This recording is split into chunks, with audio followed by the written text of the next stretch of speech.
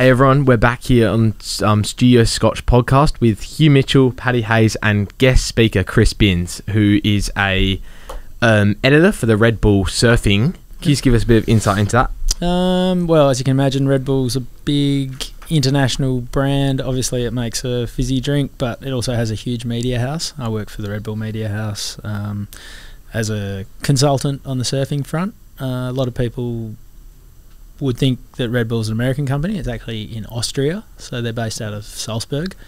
And as you can imagine, they're mountain folk more than ocean goers, so I'm their surfing consultant and help with all things on their website. A lot of content, everything from video to photo to written. So just from a day-to-day basis, what would that job involve? I always get asked what I do, and I still don't have a good answer. None of my mates know, and I like to keep it that way. But well, these days, I mean, social media is everywhere, so a lot of involvement in everything that goes out on Red Bull Surfing social channels, and then because they sponsor a huge team of athletes, you need to coordinate everything involving those guys. There's a lot of bigger video projects as well that I'm not so involved with, but you'll be involved with the rollout of. So someone, you know, Jack Robinson might do a video edit, and then I will build out the story on the website and work with the photographers to get the stills for a gallery, and, you know, do an interview with Jack and then roll it out on the website. Awesome. Another thing I heard you're involved in was Guru Productions. Yeah, I worked with them for about 8 or 9 months last year, which is a local TV production company here in Perth. They do a lot of Channel 9 content, so stuff like Destination WA, Our State on a Plate, Explore TV and that kind of stuff. So working with a few personalities, you know, like Sherry Lee Biggs and Pete, what's his name, Pete Kennelly, maybe 94.5, and he's the game day host at the Dockers games, that kind of stuff. Yeah, awesome. So what, is surfing something you hold quite close to your heart, or? Yeah, absolutely. I didn't necessarily grow up surfing because I grew up in Kalamunda. Oh, yeah. But I always loved surfing. I couldn't stand the fact that you Scotch guys live right here on the beach, and I used to have to catch the train in from Guildford. But yeah, loved it. Always loved writing as well. I had a family connection who worked at a surfing magazine on the Gold Coast, and so all of my childhood I had a subscription to Surfing Life, and eventually through a love of, I used to love languages as well. Did English Lit and French for TE. And just loved writing, and it all sort of came together. I started writing freelance, contributing to surfing magazines, and there's a much longer version of it, but eventually I ended up working for Surfing Life magazine on the Gold Coast, which is the one I grew up reading. And yeah, sort of 20 years after I first got a subscription, I ended up as the editor-in-chief of Surfing Life magazine. So it was this crazy sort of full circle moment that came together, combining two of my great loves, writing and surfing, and then it's just become this stepping stone to this career that I still can't quite put a label to. Oh, that's so cool. How did it feel when you first got the job, or how did you actually get that job? I know you said it was complicated, but was there a moment where you got a job offer and it was... So there's a magazine, or it's a media outlet these days in Sydney called Stab, or they're in Byron now, and that was a new magazine that came out right about the time I was at university. Straight out of university, I went and worked FIFO. I think probably before FIFO was an acronym. I just used to go and work on the pipeline lay barges up north, and I was making huge money back then for like a 23-year-old. And I started contributing to Stab, and then on my time off, it was basically almost like an unpaid internship where I'd fly to Sydney and I'd crash with one of the editors and I'd hang out in the office and caption photos and do stuff for the website and get more and more articles published. And then they started to pay me for the articles that were getting published, and a penny dropped that I could start making money writing about something I loved, as opposed to being covered in dirt. Yeah. going away offshore for a month at a time. Money's not even close to comparable, but the lifestyle was fantastic. And yeah, I was doing a bunch of traveling. I was backpacking around I think I was in America, saw a job advertised at Surfing Life, which was where the dream all began. Yep. Applied for it online. I think they replied to me. By that time I was in Italy. I eventually had my first phone interview when I was in France. And then eventually ended up getting the job. I was in San Sebastian in Spain. And ended up flying home, had one night in Perth and flew off to the Gold Coast. Oh, amazing.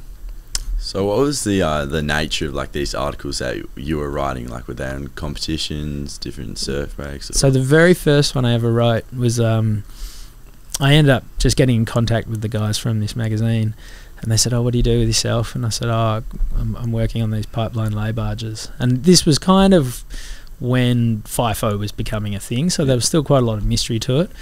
And they said, "Oh, what's it like if you fall off one of these oil rigs? Do you get eaten by a shark? Like, what do you guys do for a month out there? Are there other surfers out there? What do they do with all their money?" And I wrote this 1,000-word piece that I read it now and it feels like I was a primary school kid writing this story. But just sort of, I was lucky. There were some great characters on board on my shift who I sort of interviewed and got bits and pieces about. My dad's an engineer, so he could tell me some of the factual stuff. And yeah, sent them back this story and they published it and paid me $300. And I was like, oh, I could do more of this. Yeah. And it just all stemmed from there. So your work obviously involved a lot of interviews and things along those lines, and now that you're at Red Bull editing, you must have worked with some pretty big names. Can you tell us maybe a few of the biggest you've worked with?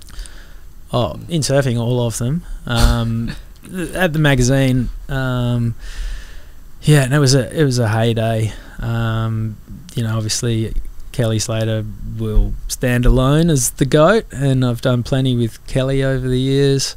Got a pretty decent relationship with Mick Fanning, good friends with Taj Burrow, done plenty with Steph Gilmore, and then all the way through to the modern generation, through Red Bull now, do work with Jack Robinson, Griffin Colapinto. When I was still at the magazine, events used to have media partnerships with the various magazines, and often one of the requirements of a media partner was that they would provide a commentator. And so I ended up commentating quite a few events, realised I quite liked it. A lot of people don't. They get awkward when they get on a microphone, but I felt quite comfortable.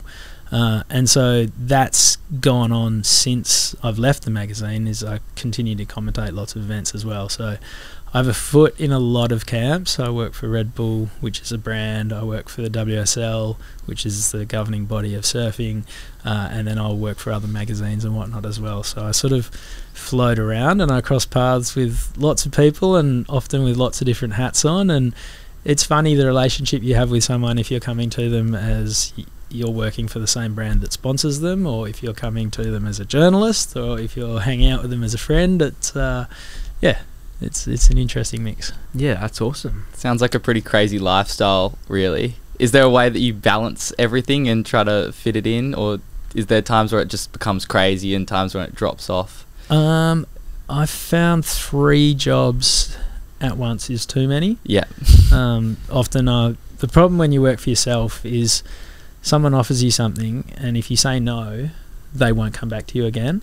Yeah. So when you're getting started, you just say yes to everything, and then often you find yourself juggling 3 or 4 different things at the same time, and it gets a little bit too much. So then as you get deeper into your career, it's a little bit more of a luxury if you've established yourself and people want to work with you, that you can start saying no, and that's actually a really good feeling, because you're like, you feel better about yourself even though you're turning down money. And definitely my career has been a lesson in not making money, but having a fantastic time. I've travelled the world for the last 15 years and made amazing mates all around the planet and have great relationships with plenty of the world's best surfers and their sponsors as well. Cool. So you say you've done some commentating. Which surf break do you reckon's been your favourite to commentate at? That's a really good question. Depends on your metric. I mean, from a spectacle point of view, I commentated the Cape Fear event at Shipstern Bluff in Tasmania about 5 years ago, which is a 3-hour boat ride to get out to. You're on a boat the whole time. There's 15-foot waves breaking 20 feet away from you, and it's just a crazy day. But then I'd rather go to Jeffreys Bay in South Africa just because I want to surf there and hang out. It's just such an amazing place. I don't know. I love so many of them for so many different reasons. If you're in Hawaii and you're standing on the beach at Pipeline, or the Eddie Cow when that runs at Waimea, you sort of feel like you're at the Boxing Day Test or a grand final or something like that, where it's just a pinnacle of the sport, and the energy from the crowd and the competitors, it's all at another level. Obviously the events in Australia are fun because you're travelling around catching up with mates, and everything's comfortable. I love going to Portugal, love going to France. Indonesia's somewhere I've lived for a long time, and when there were championship tour events there, they were just fantastic to be a part of. It's hard to fault any of them. I mean, I've been lucky enough to go to Taiwan 3 times to commentate events, and these unlikely places are sometimes some of the best. No one knows who you are or what you're doing. You're carrying these huge surfboard bags through an airport, and people looking at you like, who are these guys? And then you turn up in the middle of nowhere and there's a fun little wave, and you're just eating dumplings and cruising around town on bicycles going, this is fantastic. So you make the most of wherever you are, but there's definitely some places where your eyes light up if you get the invite to go back. Talking about Shipsterns, obviously everyone's got some attraction to big waves. What's it like actually being in the water with the guy, or not necessarily in the water, but on the boat? I wasn't getting off the boat. With the guys that are like then paddling into these giant waves. Oh, it's crazy. I was lucky enough to be in Fiji in 2012 for what was known as the Thundercloud Swell. The competition, the waves got so big that the actual competition was called off, and then the afternoon just turned into this spectacle of guys just riding 30-foot tubes for 4 or 5 hours, and it was like nothing I've ever seen. Even just sitting on the boat, the waves are so big that when the spit comes out of the barrel, you're 50 feet away getting soaked. And just seeing the way that guys were psyching themselves up to get out there, and seeing these waves that you could easily fit a semi-trailer inside of, it's mind-blowing. I was on the beach at the Red Bull Cape Fear event that was held at Cape Solander in Sydney in 2016, which was probably by consensus of anyone who surfs the craziest, most sketchy psycho event that's ever been held. And that wasn't enjoyable as a spectator, because every time someone took off, you thought that you might be about to witness something pretty dangerous. Yeah. And it was, by the time they called the event off, everyone was just thankful that they were all okay. Well, there were a couple of people who got hurt, and that was why it did get called off. And it was just an eerie feeling, because every time someone took off, you were just like gripping your knuckles going, oh. And thankfully in the end, the couple of guys who got hurt, it was nothing serious, and they were able to finish the event the next day in still insane conditions, but not as nuts as it had been the day before. Wow. So just as a commentator, for anyone who doesn't watch surfing, what does that involve? And because obviously you're out in the water, but what does the task actually involve? How far away from the waves are you? All those sort of things. Yeah, good question. So there's 2 types of commentators at a surfing event. Generally there's a broadcast, and they're the guys who are sitting on camera telling you what's going on, and they're just talking to the audience who's tuning in. And then there's also the beach commentators, who not only talk to the crowd who are on the beach, but relay information to the surfers in the water. So they're quite important, because they're giving the surfers scores and updates and reading out priority and that kind of stuff. It's I do both. I mainly do beach commentary on the championship tour at the highest level because the broadcast crew is all pretty locked in there. And then I'll do a lot of webcast stuff on the qualifying series, Challenger series and whatnot. And it's two different ball games as a commentator, because when you're reading out scores to the surfers, you're vitally important to them, and if you stuff it up, they get mad at you, and I've had plenty of the world's best surfers get upset with me. Yeah. But you're also trying to entertain the crowd. So you're giving them information, you're giving the surfers vital information, but you can't really get too editorial because the surfers can hear you as well. So if Hugh blew a wave and I was to say, well, he's off to a shocker here, he's going to hear that. And so you need to keep that kind of chat out of there. Whereas if you're on the webcast and it's just the TV viewers at home, you can be like, well, he looks like he's got the wrong board today, and you know what's going on, and you can be a bit more of a commentator rather than someone who just relays information. I also do a lot of sideline, the post-heat interview and that kind of stuff, which I love, getting to talk to all the surfers when they're fresh out of the water, and just getting to have a chat and, you know, have them run us through it and bring the experience to the viewer at home who's watching on. I think that's just fantastic. And those jobs, you can often, that's where you end up sitting in the channel in the water, or you can be on a boat. I think it was actually 2020, right before the pandemic hit. I was in Portugal for the WSL Big Wave event at Nazaré, and I was the sideline reporter, so I was on a boat in the channel with 80-foot waves popping around, trying not to get seasick. And every interview we did was like hanging off the side of a boat to a guy who was on a jet ski, and you're kind of hugging each other so that you're not drifting apart.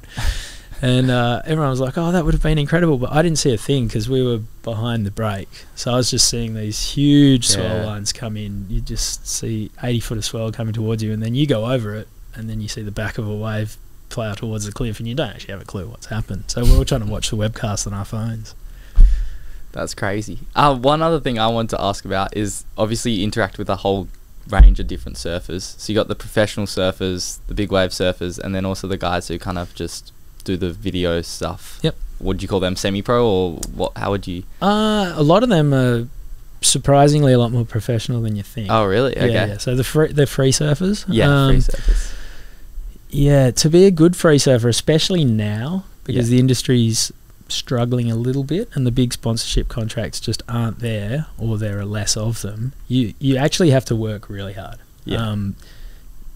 It's probably you have to work even harder. If you're on the world tour, you just show up at an event and compete and you're doing your job. But if you are sponsored by Billabong and your job is you're getting paid by Billabong to showcase their wetsuits and their clothing and that kind of thing, you can't just go surfing. You have to be in touch with photographers. You have to be in touch with filmers who are going to film you surfing. You have to make sure that your social media presence is on the go. You have to be talking to Billabong and saying, hey, there's a swell coming next week. Any chance you can fly me to go here and we'll get this guy to film? And then they'll say, sure. And then the week after that, everyone's going to Bali. We're doing a board short shoot. You need to be here at this time. So you're just constantly on the go. Whereas a lot of people think it's just like, these cool guys who hang around and go surf every now and then. But that might have been the case once upon a time. Not anymore. You have to work at it. And do you think that's also part of the challenge? Like, they have to make it seem like they're that cool guy just hanging around and surfing? Yeah, a little bit. I mean, they are still, those cool guys, but they're also a lot smarter than you might think. Yeah, that's cool. When it comes to, like, the world of sports editing, what would be, like, your biggest advice for anyone wanting to get into it based on your experiences? Great question. I think mine was always just, one of my mantras is, if you don't ask, you don't get. Yeah. And just knocking on doors and sending emails and asking to get a go. And, you might get 9 no's, but the one yes will open up, maybe next time you get 2 yeses.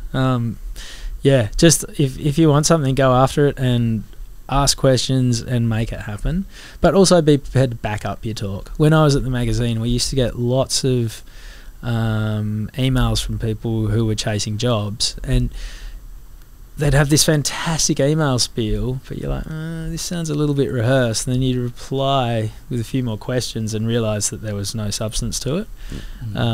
So if you do want it, then make sure if you do get a chance, you're all in and you're prepared and ready for it.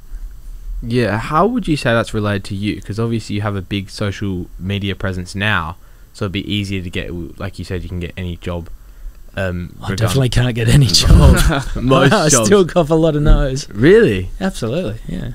Yeah, well, how would you say that's related to you? Do you constantly ask around for new jobs, or? Always. Yeah, I'm self-employed, so if I don't go chasing work, bits and pieces come my way, but I'm still sending emails all the time to people going, hey, I'm pitching work. I mean, because I'm kind of a jack of all trades journo, it might be I want to write an article on this person, or I might want to produce a video series on this person, and I'll pitch it to this crew and that sponsor and see what comes of it. Would you say your social media presence helps you with that? Not really. I'm not sure where that actually came from, and it's not huge, but it definitely helps with regard to if I'm at an event, I'll make sure that I'm posting around the event and tagging the event and sharing, and it's just awareness that there's so many events and competitions going on all the time that a lot of them can slip through the cracks. So I guess occasionally I'll post knowing that people are going to see it and they might want to tune in, but also people who've employed me are like, oh, this guy's doing a decent job of letting people know that the event's happening. Yeah, fair enough. Also, so you started working with surfing. Do you plan to expand into any other sports, or you want to just keep sticking down the surfing track? Well, this is where I keep getting no's from Red Bull, because I'm like, I'd happily commentate any of these wacky sports you make up where guys, jumping off cliffs and doing all this stuff. I'm like, there's no experts in that field. I can be as clueless as the next guy. Give me a go. I would happily work in any sport. I love all sport. The Docker's tragic. This is our year. Flag man all the way. Every year. Rebuilding since 95. Yeah, it's a good question. I definitely don't like being showcased as just a surfing guy. That was one of the things I really enjoyed last year while I was working at Guru, was doing more travel and sort of lifestyle and adventure and that kind of stuff, and getting out of that realm. But you also see that skills are transferable across it. I feel like, the Shield finals on today, if someone said, do you want to go down to the Wacker and commentate, I'd be like, yep, let's go. Awesome. And just do the research. If you research and have a decent base of knowledge before you talk about something, then you can back yourself. Yeah, exactly. I feel like it's one of those things where, do you find if you know a lot about the topic, it's much easier than a job that you walk into where you might not know so much? Or is that one of your skills you've kind of developed over time? Yeah, I mean, if you're passionate about something, obviously it's going to come through in everything that you do with it. But I just love researching stuff as well. Yeah, okay. So if it's like, you're going to interview Tom Cruise, I would have the best week on the internet beforehand just digging up the most random stuff about him. Yeah. And just annoying the hell out of my mates, going like, oh, did you know that he was born in a bathtub in Ohio? And just have all this trivia. I love interviewing people and hitting them with questions where they're like, what? Yeah, how do you know that?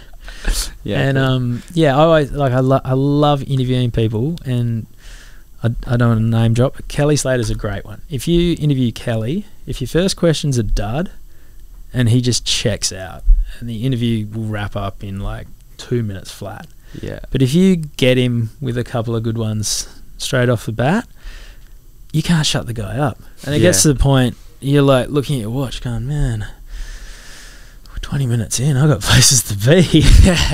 But it's just having that chat, and once you've got a good line of conversation going, keeping it going. Yeah, exactly. I can't stand watching an interview where someone's obviously got 3 or 4 questions in mind and they just rattle them off. And meanwhile, the second answer was this fantastic little tidbit, and you're like, well, let's hear more about this, and then they just move on to the next question. Yeah, spot on. Well, do you think like over time your interviewing's like progressively gotten better and better? Oh, massively. Yeah. And it's everyone's got a story, you know, and you just have to dig it out of them. And if you go into an interview thinking, oh, this guy's terrible, I'm not going to get much out of him, then that's going to come across, and you're not going to make much of an effort. Whereas if you know that you've done a little bit of research, you might find that someone you had no expectation of starts chatting with you, and you're like, oh, this guy's great. Yeah. That's amazing. So just obviously you've become very good at interviewing. I was wondering if you could just give a practice interview 2 minutes to Hugh. Oh god. See, just give a demonstration. Yeah, sure. I mean, I haven't done much research here, but all right, Hugh, tell us about yourself. You're an old Scotch boy, I believe. Yeah, right. Yeah, I'm an old Scotch boy. I graduated in 2021, and from there I've pretty much gone straight into uni. Started at UWA, and kind of like the main thing, if we're talking on the surfing topic, I've started foiling pretty much 2019, so just before I graduated school. And then I've kept that going. We started this project called the Foil Project with a couple mates, where we talk about foiling with some of the world leading foilers around the world. What was it about foiling that first got your attention? To be honest, the first time I ever saw foiling, I don't know if you've ever watched a Ben Gravy video, but I remember I saw one video, he got a foil, and I was like, heard that these were the coolest things you could ever hear of. And he got up and it just didn't work for him at all. Like, he just came into the beach saying, this crap, this sucked. That might have been 2015. It was like ages ago. And I went, wow, that would be a cool thing to do. And then it came round, COVID hit, and Dad went, Hugh, do you think it'd be a good idea if we tried this foiling stuff in case we go into lockdown? And I went, yeah, that sounds great. How'd it go? And it's just the glide that you get. It's just like surfing, but for me, you can do it way more often when you live in Perth. Yeah, I was going to say, being a surfer in Perth, obviously we don't have the best conditions. Do you think that contributed to your passion for foiling? Yeah, 100%. Because you can do foiling any day. Like, if it's windy, you can go. If it's not windy, you can go. And if there's no waves, you can go as well, which is great because you can't do that any other time. Is foiling kind of like the new kite surfing? I think it is in some ways. You might have seen wing foiling, which is essentially similar to kite surfing, but it's much more... It's got a much greater range of skill sets. Like, you can come into it as a complete novice, learn it quickly, and it's also much safer. What about the e-foils people are getting around on now? It's in the foil community, it's a bit debated. I guess it's sort of a verging thing. It's in some ways quite different because it's less of a sport and more of like a recreation, I'd say, if you're doing e-foiling. Is there an e-foiling... Oh, sorry. Forget about the e-foiling, but is there foil competition these days? It's starting, and so it's becoming how does bigger. it work? What are you getting scored? Is it a wave catching contest, or is it a... From what I haven't been a part of any, but from what I've seen, that's crazy. People are just coming up with whatever they want, and it's like there's racing, there's all these different like ranges of sports. You've got kite foiling, wing foiling, wind foiling. They've all got their own racing. The other day I saw an event where it's like literally you catch a wave on the beach and then just pump down the beach and back like around a cone, and that's what they're calling racing. So... And then there's like the jumping tricks and everything. It's literally endless. Whatever someone thinks up of becomes a little competition. And everyone who goes foiling in waves says that it turns a 1 foot wave into feeling like it's a 6 footer. Is that the kind of thrill you get? I think that's a pretty fair description, especially when you begin with, because it's a pretty scary experience that first time where you feel like you're getting kicked out, like you're on a bucking bull. Yeah, because you have to get more over your front foot rather than your back. Exactly. Is that the difference? Yeah. And coming from a surfer, that feels really weird because surfing, it's the exact opposite. You want to go all the way back. And so is Kai Lenny kind of like the peak foil god, or? Yeah, I think so. Actually, I was going to ask you, have you spoken to Kai Lenny before? Yeah, I've done a little bit with Kai, actually. Yeah, okay. He's every time I go to Nazare for an event, he's obviously a part of that. Yeah. I was also lucky enough a few years ago to go to the Maldives. There's an event called the Champions Trophy, which is... Originally it was meant to be for ex-world champions, and then they ran out of them pretty quickly, and they just cycled through whichever ex-pros they can get. It's at the Four Seasons, which is like you stay in a $5,000 a night villa. It's just the biggest media junket wrought. Yeah. The year I went, the 4 competitors were Joel Parkinson, Josh Kerr, Matt Wilkinson, and Kai Lenny. Yeah. And Kai is hilarious. He's an Energizer bunny of a human. He doesn't drink, and it shows.